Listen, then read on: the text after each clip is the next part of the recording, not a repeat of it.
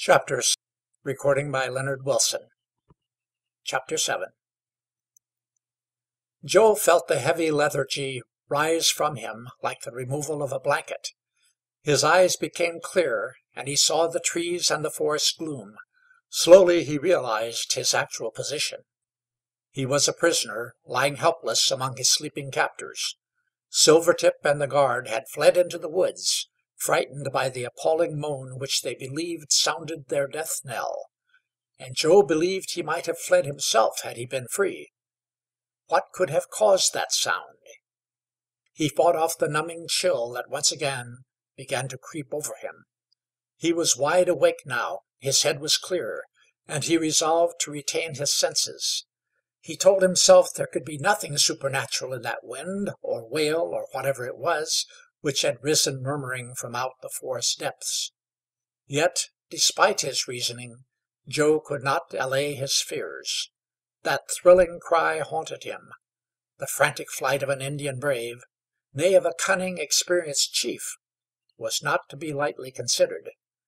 The savages were at home in these untracked wilds, trained from infancy to scent danger and to fight when they had an equal chance. They surely would not run without good cause. Joe knew that something moved under those dark trees. He had no idea what. It might be the fretting night wind, or a stealthy, prowling, soft-footed beast, or a savage alien to these wild Indians, and wilder than they by far. The chirp of a bird awoke the stillness. Night had given way to morning.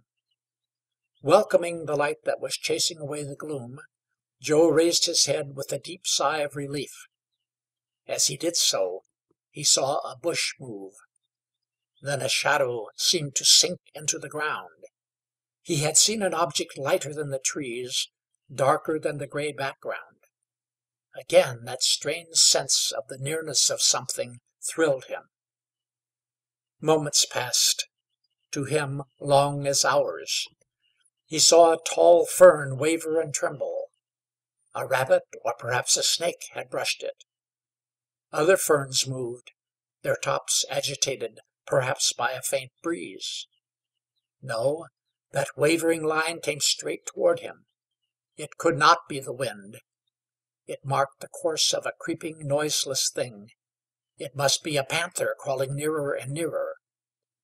Joe opened his lips to awaken his captors, but could not speak. It was as if his heart had stopped beating.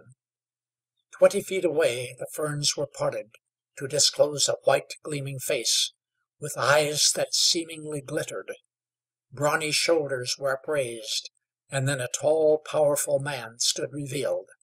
Lightly he stepped over the leaves into the little glade. He bent over the sleeping Indians.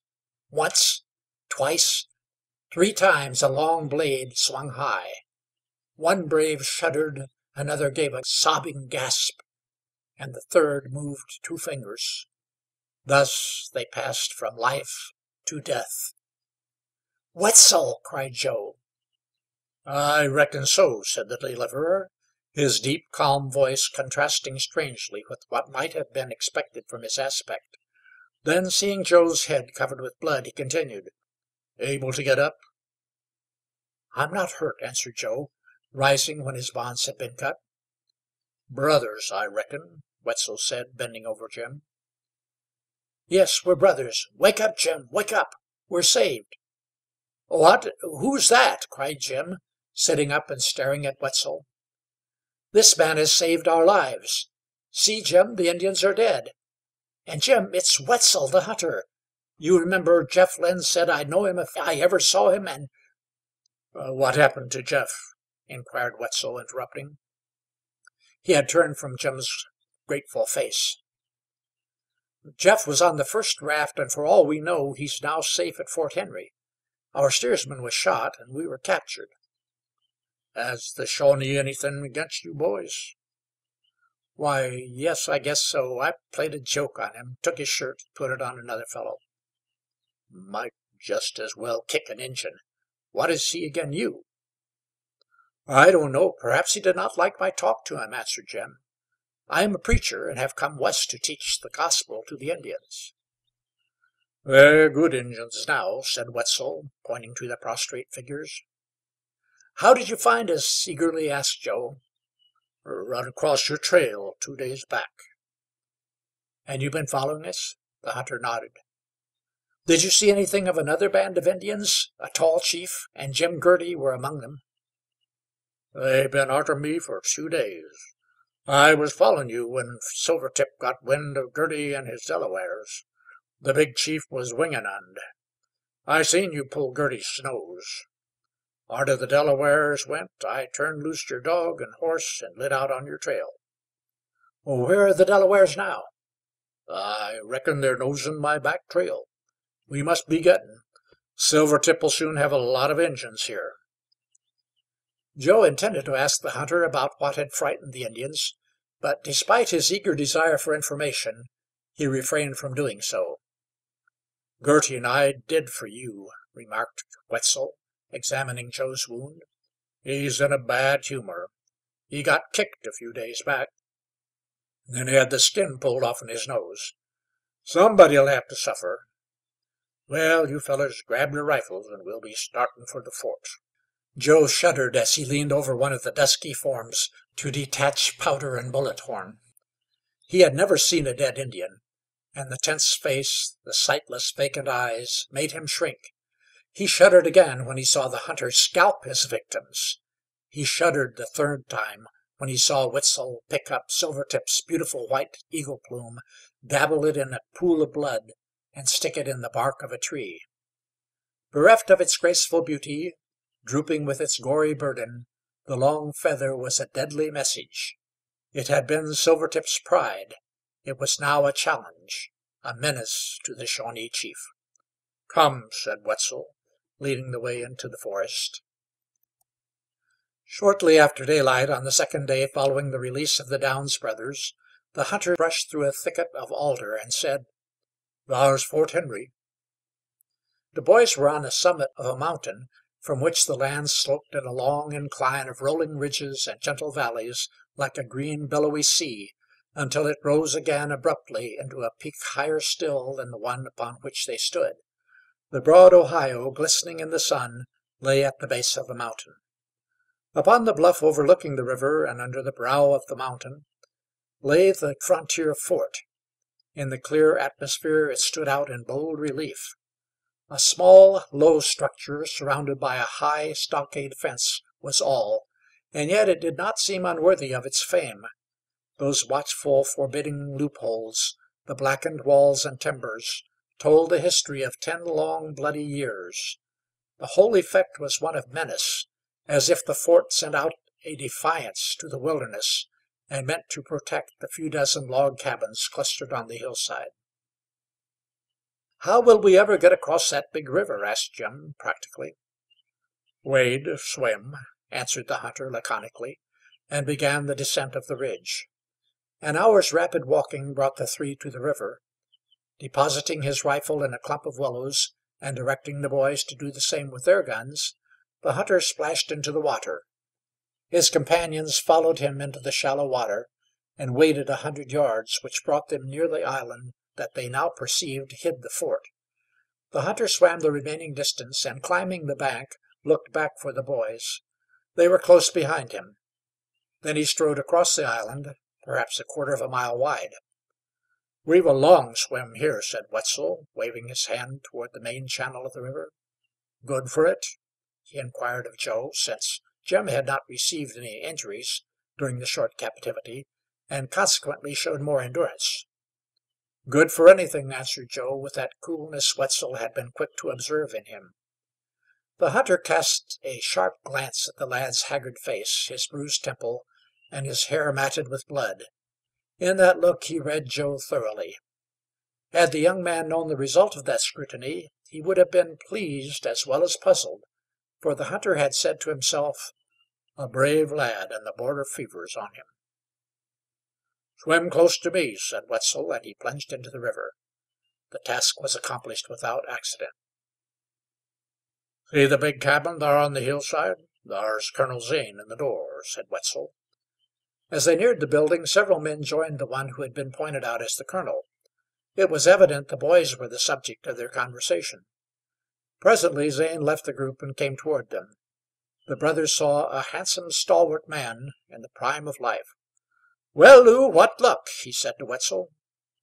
"Not much. I treed 5 Injuns, and 2 got away," answered the hunter as he walked toward the fort.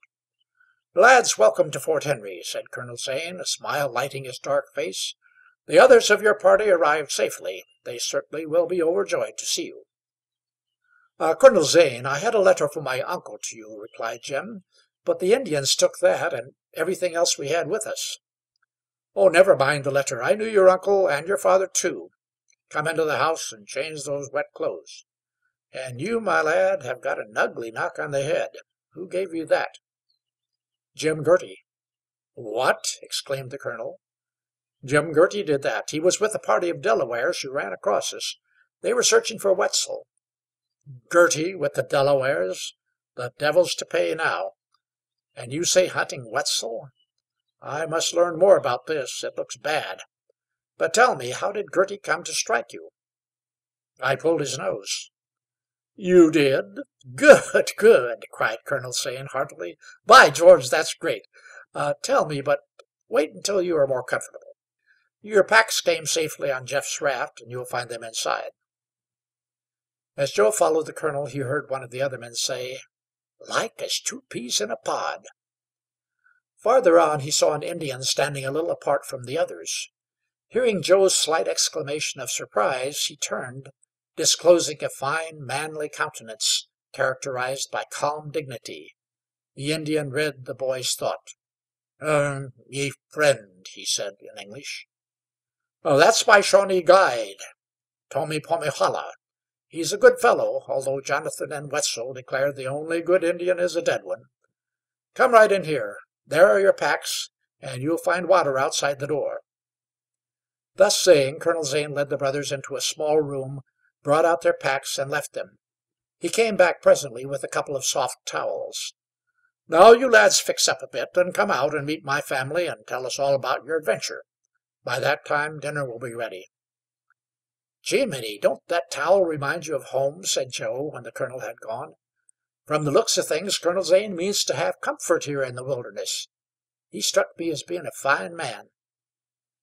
The boys were indeed glad to change the few articles of clothing the Indians had left them, and when they were shaved and dressed, they presented an entirely different appearance. Once more they were twin brothers in costume and feature. Joe contrived, by brushing his hair down on his forehead, to conceal the discolored bump. "I think I saw a charming girl," observed Joe. "Suppose you did. What then?" asked Jim severely. "Why, nothing. See here, mayn't I admire a pretty girl if I want?" "No, you may not." "Joe, will nothing ever cure you? I should think the thought of Miss Wells—" "Look here, Jim, she don't care. At least it's very little she cares, and I'm not worthy of her." "Turn around and face me," said the young minister sharply. Joe turned and looked in his brother's eyes. "Have you trifled with her as you have with so many others? Tell me. I know you don't lie." "No." "Then what do you mean?" "Well, nothing much, Jim, except I'm really not worthy of her. I'm no good, you know, and she ought to get a fellow like you." "Absurd! You ought to be ashamed of yourself." "Never mind me. See here, don't you admire her?" "Why, yes," stammered Jim, flushing a dark, guilty red at the direct question. "Who could help admiring her?" "That's what I thought, and I know she admires you for qualities which I lack. Nell's like a tender vine just beginning to creep around and cling to something strong. She cares for me, but her love is like the vine. It may hurt her a little to tear that love away, but it won't kill her, and in the end it will be best for her.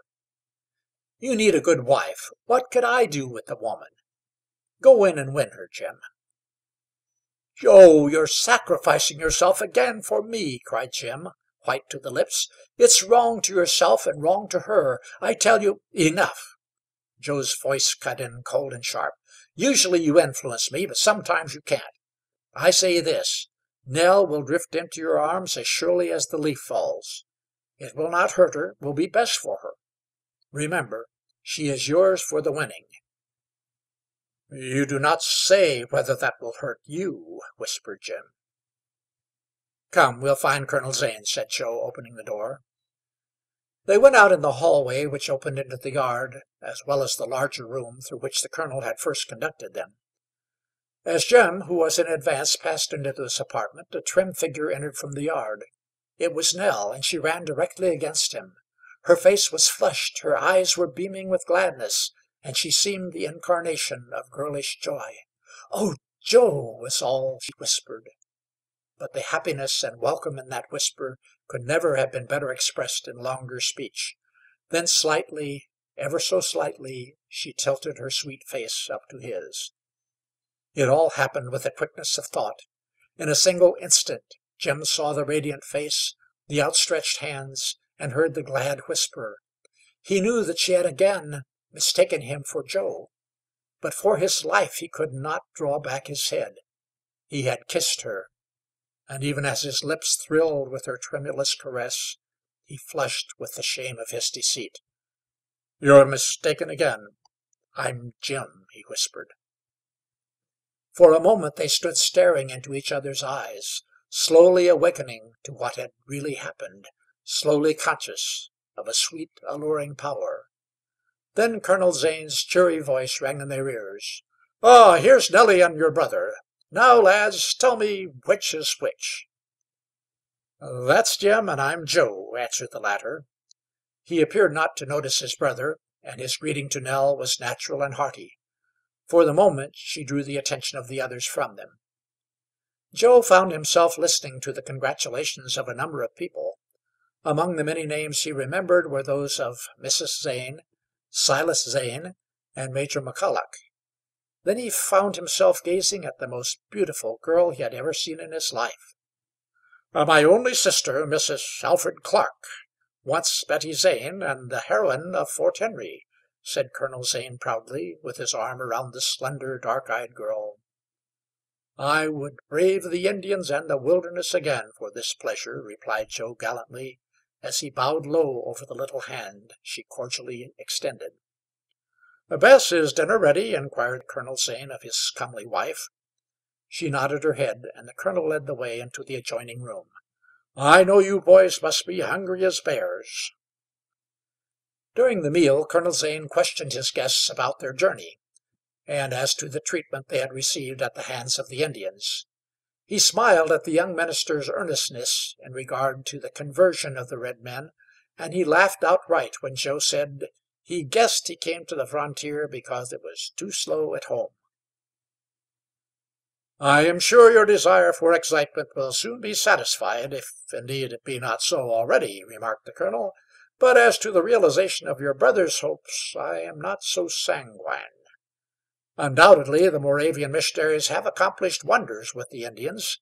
Not long ago I visited the Village of Peace, the Indian name for the mission, and was struck by the friendliness and industry which prevailed there. Truly it was a village of peace. Yet it is almost too early to be certain of permanent success of this work. The Indian's nature is one hard to understand. He is naturally roving and restless, which, however, may be owing to his habit of moving from place to place in search of good hunting grounds. I believe, though I must confess I haven't seen any pioneers who share my belief, that the savage has a beautiful side to his character. I know of many noble deeds done by them, and I believe, if they are honestly dealt with, they will return good for good. There are bad ones, of course, but the French traders and men like the Girtys have caused most of this long war. Jonathan and Wetzel tell me the Shawnees and Chippewas have taken the warpath again. Then the fact that the Girtys are with the Delawares is reason for alarm. We have been comparatively quiet here of late. Did you boys learn to what tribe your captors belong?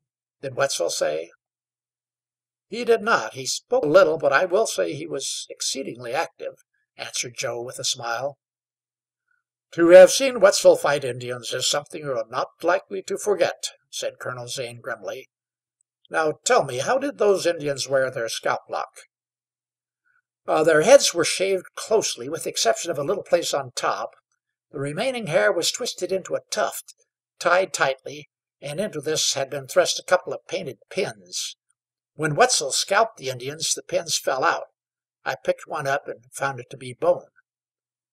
"You will make a woodsman, that's certain," replied Colonel Zane. "The Indians were Shawnee on the warpath. Well, we will not borrow trouble, for when it comes in the shape of redskins, it usually comes quickly. Mr. Wells seemed anxious to resume the journey down the river, but I shall try to persuade him to remain with us a while. Indeed, I am sorry I cannot keep you all here at Fort Henry, and more especially the girls. On the border we need young people, and while I do not want to frighten the women, I fear there will be more than Indians fighting for them." "I hope not, but we have come prepared for anything," said Kate, with a quiet smile. "Our home was with Uncle, and when he announced his intention of going west, we decided our duty was to go with him." "You were right, and I hope you will find a happy home," rejoined Colonel Zane. "If life among the Indians proves to be too hard, we shall welcome you here. Betty, show the girls your pets and Indian trinkets. I'm going to take the boys to Silas's cabin to see Mr. Wells, and then show them over the fort." As they went out, Joe saw the Indian guide standing in exactly the same position as when they entered the building. "Can't that Indian move?" he asked curiously. "He can cover 100 miles in a day when he wants to," replied Colonel Zane. "He's resting now. An Indian will often stand or sit in one position for many hours." "He's a fine-looking chap," remarked Joe, and then to himself, "but I don't like him. I guess I'm prejudiced." "You'll learn to like Tomei, as we call him. Colonel Zane, I want a light for my pipe. I haven't had a smoke since the day we were captured.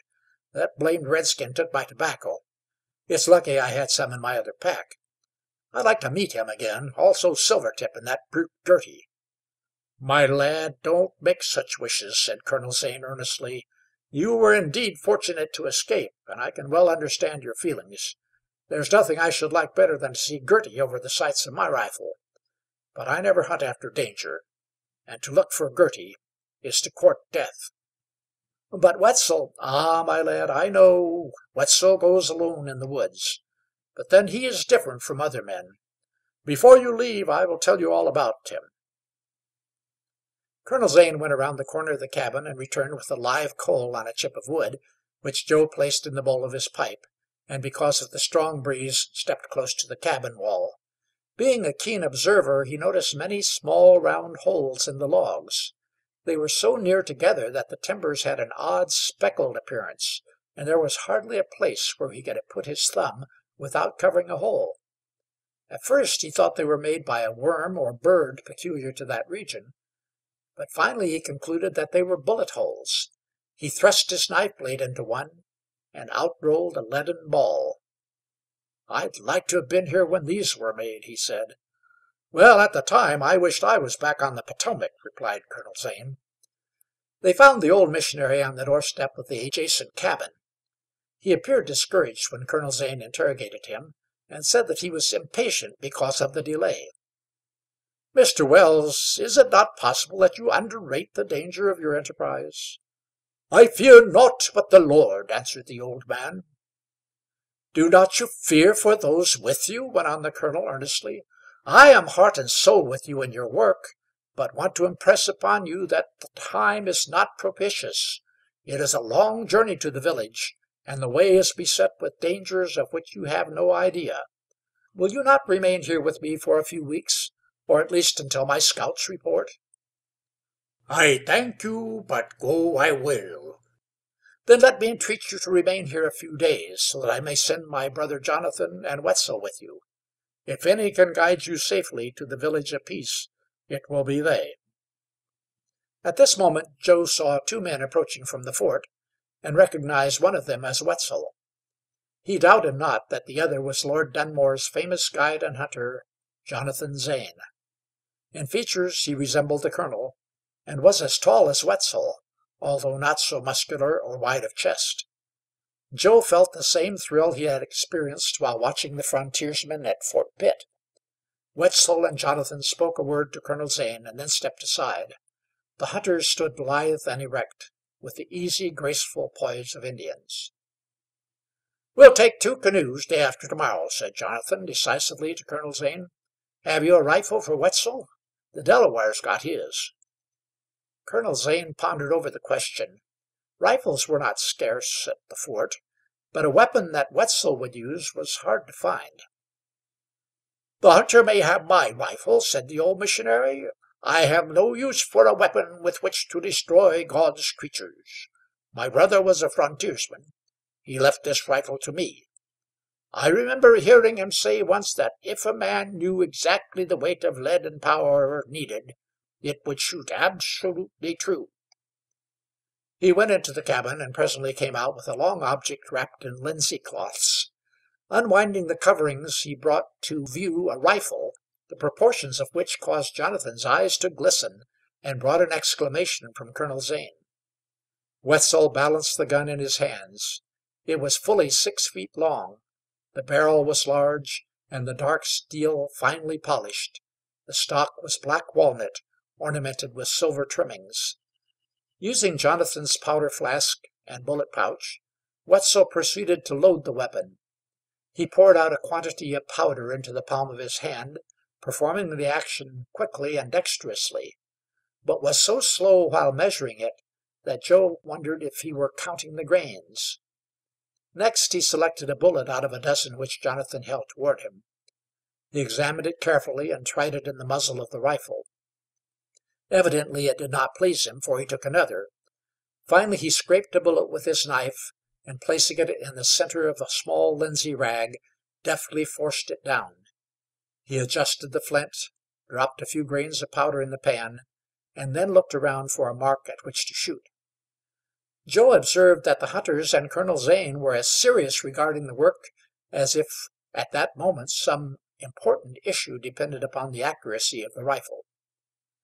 "There, Lew, there's a good shot. It's pretty far, even for you, when you don't know the gun," said Colonel Zane, pointing toward the river. Joe saw the end of a log about the size of a man's head sticking out of the water, perhaps 150 yards distant.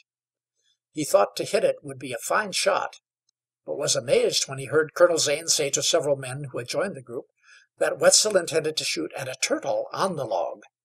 By straining his eyes, Joe succeeded in distinguishing a small lump, which he concluded was the turtle. Wetzel took a step forward. The long black rifle was raised with a stately sweep. The instant it reached a level, a thread of flame burst forth, followed by a peculiarly clear, ringing report. "Did he hit it?" asked Colonel Zane, eagerly as a boy. "I allow he did," answered Jonathan. "I'll go and see," said Joe. He ran down the bank, along the beach, and stepped on the log. He saw a turtle about the size of an ordinary saucer. Picking it up, he saw a bullet hole in the shell near the middle. The bullet had gone through the turtle, and it was quite dead. Joe carried it to the waiting group.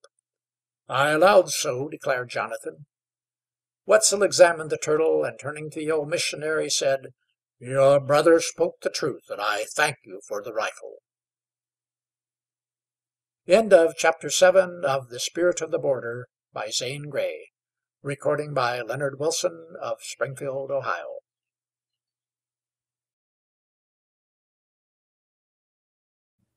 Chapter 8 of The Spirit of the Border by Zane Grey. Recording by Leonard Wilson. Chapter 8. "So you want to know all about Wetzel?" inquired Colonel Zane of Joe, when, having left Jim and Mr. Wells, they returned to the cabin. "I am immensely interested in him," replied Joe. "Well, I don't think there's anything singular in that. I know Wetzel better, perhaps, than any man living, but I've seldom talked about him. He doesn't like it. He is by birth a Virginian. I should say 40 years old. We were boys together, and I'm a little beyond that age. He was like any of the lads, except that he excelled us all in strength and agility. When he was nearly 18 years old, a band of Indians, Delawares, I think, crossed the border on a marauding expedition far into Virginia. They burned the old Wetzel homestead and murdered the father, mother, 2 sisters, and a baby brother. The terrible shock nearly killed Lewis, who for a time was very ill.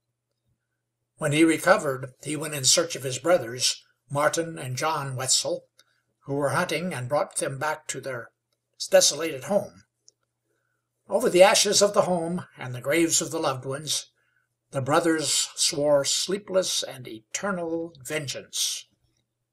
The elder brothers have been devoted all these 20 years and more to the killing of Indians, but Lewis has been the great foe of the red man. You have already seen an example of his deeds, and will hear of more. His name is a household word on the border. Scores of times he has actually saved this fort and settlement. His knowledge of savage ways surpasses by far Boone's, Major McCulloch's, Jonathan's, or any of the hunters.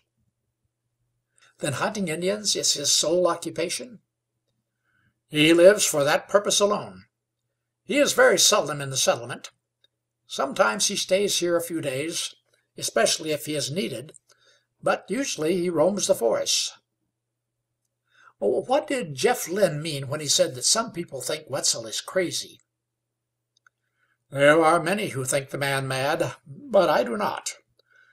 When the passion for Indian hunting comes upon him, he is fierce, almost frenzied, yet perfectly sane. While here he's quiet, seldom speaks except when spoken to, and is taciturn with strangers. He often comes to my cabin and sits beside the fire for hours. I think he finds pleasure in the conversation and laughter of friends. He is fond of the children, and would do anything for my sister Betty. His life must be lonely and sad, remarked Joe. The life of any borderman is that, but Wetzel's is particularly so. What is he called by the Indians? They call him Atelang, or in English, Deathwind. By George, that's what Silvertip said in French, le vent de la mort. Yes, you have it right. A French fur trader gave Wetzel that name years ago, and it has clung to him. The Indians say the death wind blows through the forest whenever Wetzel stalks on their trail. Colonel Zane, don't you think me superstitious, whispered Joe, leaning toward the colonel, but I heard that wind blow through the forest. What? Ejaculated Colonel Zane. He saw that Joe was in earnest, for the remembrance of the moan had more than once paled his cheek and caused beads of perspiration to collect on his brow. Joe related the circumstances of that night, and at the end of his narrative Colonel Zane sat silent and thoughtful. "You don't think it was Wetzel who moaned?" he asked at length. "No, I don't," replied Joe quickly. "But, Colonel Zane, I heard that moan as plainly as I can hear your voice. I heard it twice. Now, what was it?" "Jonathan said the same thing to me once. He had been out hunting with Wetzel. They separated, and during the night Jonathan heard the wind. The next day he ran across a dead Indian. He believes Wetzel makes the noise, and so do the hunters. But I think it is simply the moan of the night wind through the trees. I have heard it at times, when my very blood seemingly ran cold." "Well, I tried to think it was the wind soughing through the pines, but I'm afraid I didn't succeed very well. Anyhow, I knew Wetzel instantly, just as Jeff Lynn said I would. He killed those Indians in an instant, and he must have an iron arm." "Wetzel excels in strength and speed any man, red or white, on the frontier. He can run away from Jonathan, who is as swift as an Indian. He's stronger than any of the other men. I remember one day old Hugh Bennett's wagon wheels stuck in a bog down by the creek. Hugh tried, as several others did, to move the wheels, but they couldn't be made to budge. Along came Wetzel, pushed away the men, and lifted the wagon unaided. It would take hours to tell you about him. In brief, among all the border scouts and hunters, Wetzel stands alone. No wonder the Indians fear him. He is as swift as an eagle, strong as mountain ash, keen as a fox, and absolutely tireless and implacable." "How long have you been here, Colonel Zane?" "More than 12 years, and it has been one long fight." "I'm afraid I'm too late for the fun," said Joe, with his quiet laugh. Not by about 12 more years, answered Colonel Zane, studying expression on Joe's face. When I came out here years ago, I had the same adventurous spirit which I see in you. It has been considerably quelled, however. I have seen many a daring young fellow get the border fever, and with it his death. Let me advise you to learn the ways of the hunters, to watch someone skilled in woodcraft. Perhaps Wetzel himself will take you in hand. I don't mind saying that he spoke of you to me in a tone I never heard Lew use before." "He did?" questioned Joe eagerly, flushing with pleasure. "Do you think he'd take me out? Dare I ask him?" "Don't be impatient. Perhaps I can arrange it. Come over here now to Metzer's place. I want to make you acquainted with him. These boys have all been cutting timber. They've just come in for dinner. Be easy and quiet with them, then you'll get on." Colonel Zane introduced Joe to 5 sturdy boys and left him in their company. Joe sat down on a log outside a cabin and leisurely surveyed the young men. They all looked about the same, strong without being heavy, light-haired, and bronze-faced. In their turn they carefully judged Joe. A newcomer from the East was always regarded with some doubt. If they expected to hear Joe talk much, they were mistaken. He appeared good-natured, but not too friendly. "Fine weather we're having," said Dick Metzger. "Fine," agreed Joe laconically. "Like frontier life?" "Sure." A silence ensued after this breaking of the ice.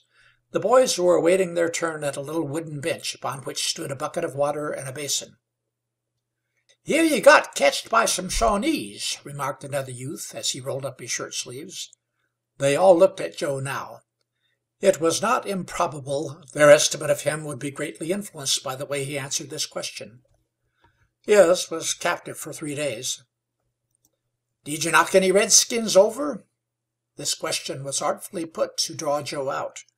Above all things, the border men detested boastfulness. Tried on Joe, the ruse failed signally. "I was scared speechless most of the time," answered Joe with his pleasant smile.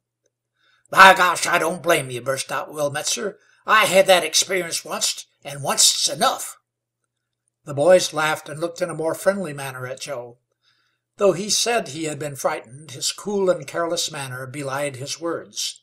In Joe's low voice and clear gray eye there was something potent and magnetic, which subtly influenced those with whom he came in contact. While his new friends were at dinner, Joe strolled over to where Colonel Zane sat on the doorstep of his home. "How did you get on with the boys?" inquired the colonel. "All right, I hope. Say, Colonel Zane, I'd like to talk to your Indian guide." Colonel Zane spoke a few words in the Indian language to the guide, who left his post and came over to them. The colonel then had a short conversation with him, at the conclusion of which he pointed toward Joe. "How do, shake," said Tome, extending his hand. Joe smiled and returned the friendly hand pressure. "Shawnee catch 'em?" asked the Indian in his fairly intelligible English. Joe nodded his head, while Colonel Zane spoke once more in Shawnee, explaining the cause of Silvertip's enmity. "Shawnee chief one bad Injun," replied Tome seriously. "Silvertip mad, thunder mad. Catch 'em paleface, scalp 'em sure." After giving this warning, the chief returned to his former position near the corner of the cabin. "He can talk in English fairly well, much better than the Shawnee brave who talked with me the other day," observed Joe. "Some of the Indians speak the language almost fluently," said Colonel Zane. "You could hardly have distinguished Logan's speech from a white man's. Corn Planter uses good English, as also does my brother's wife, a Wyandot girl." "Did your brother marry an Indian?" And Joe plainly showed his surprise.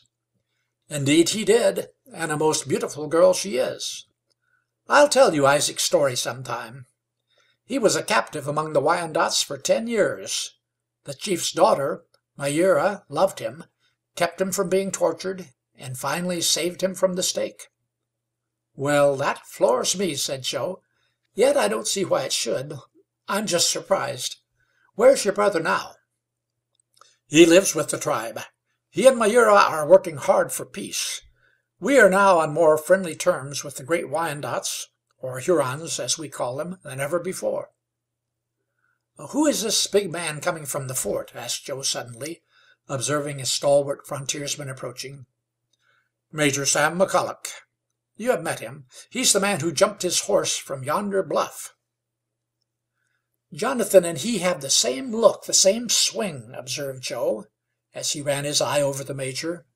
His faded buckskin costume, beaded, fringed, and laced, was similar to that of the colonel's brother. Powder flask and bullet pouch were made from cow horns and slung around his neck on deerhide strings.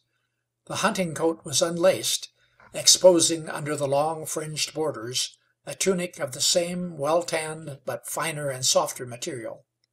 As he walked, the flaps of his coat fell back, showing a belt containing 2 knives sheathed in heavy buckskin and a bright tomahawk. He carried a long rifle in the hollow of his arm. "These hunters have the same kind of buckskin suits," continued Joe. "Still, it doesn't seem to me the clothes make the resemblance to each other. The way these men stand, walk, and act is what strikes me particularly, as in the case of Wetzel." "I know what you mean. The flashing eye, the erect poise of expectation, and the springy step. Those, my lad, come from a life spent in the woods. Well, it's a grand way to live." "Colonel, my horse is laid up," said Major McCulloch, coming to the steps. He bowed pleasantly to Joe. "So you're going to Short Creek? You can have one of my horses, but first come inside and we'll talk over your expedition." The afternoon passed uneventfully for Joe. His brother and Mr. Wells were absorbed in plans for their future work, and Nell and Kate were resting. Therefore he was forced to find such amusement or occupation as was possible in or near the stockade. End of Chapter 8 of The Spirit of the Border by Zane Grey. Recording by Leonard Wilson of Springfield, Ohio.